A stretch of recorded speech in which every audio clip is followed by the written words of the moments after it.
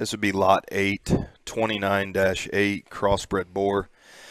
He's a shame on me drop kick. That female was shown by the Dreyer family in Illinois last year, reserve at a couple jackpots, and highlighted by the 4th overall cross guilt at the CPS summer type in Springfield. And another shame on me here with a big square hind leg and a loose skeleton and a neat look.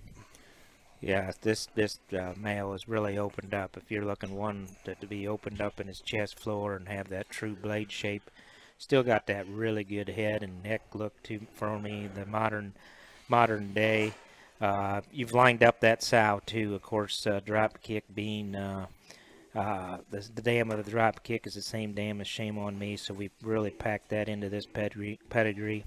Very loose structured, heavy boned, kind of a male out that I think can do some things in terms of pieces of the puzzle, and then you just feed this one, and he's going to be a one that's got some freak pieces. Again, that would be lot 8, 29-8 crossbred boar.